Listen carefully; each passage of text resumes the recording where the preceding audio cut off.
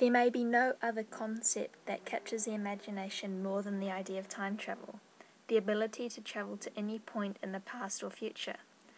What would you travel through time to see? You could go back and meet yourself at an earlier age, or go forward and see how you look in the future. It is these possibilities that have made time travel the subject of so many dreams and stories. Lots of us think we know what time is, but it is hard to define. You cannot literally see or touch time, but you can see its effects in everything around us. Our bodies age, buildings crumble, trees grow. Our lives are often dictated by what time we need to be somewhere. Time is also described as being the fourth dimension to our universe. The other three dimensions are of space, including up, down, left, right, and forwards and backwards. Time cannot exist without space, and likewise, space cannot exist without time.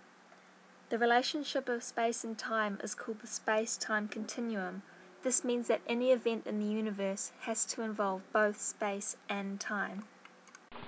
Most people think that time travel is impossible, but believe it or not, there is no law of physics preventing time travel.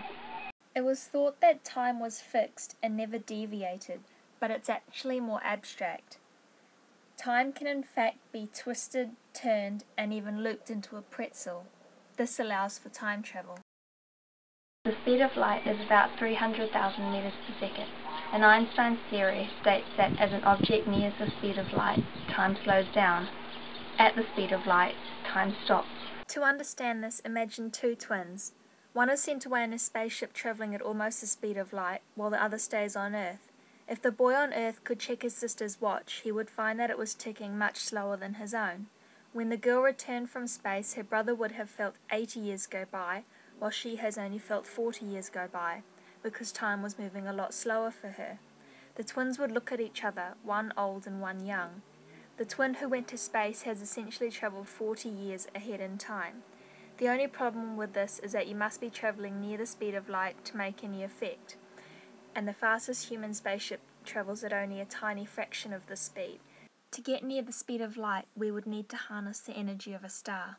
Another theory of time travel was proposed by physicist Ron Malat.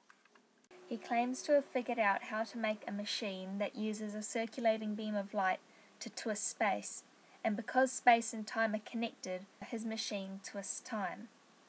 This is a model of his machine. The real machine will be about the width of a human hair and with about 10,000 lasers.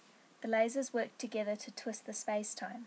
Although this machine won't be able to send humans back in time, they're planning to use it to send tiny particles or information back in time. Imagine being able to use it in the future to send back the cure for AIDS or cancer.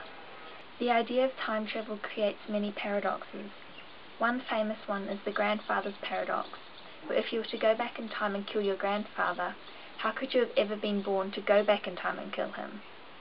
Many mathematicians believe that the answer to this is that there are an infinite number of parallel universes, and every time you make a decision, you create a new universe that was the same up until the point you made that decision.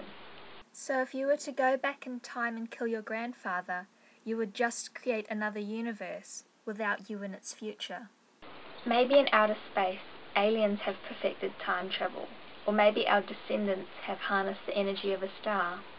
So if someone knocks on your door claiming to be your great-great-great-great-great-grandchild, don't slam the door, because maybe your descendant, 1,000 years into the future, got into a time machine to visit their ancestor.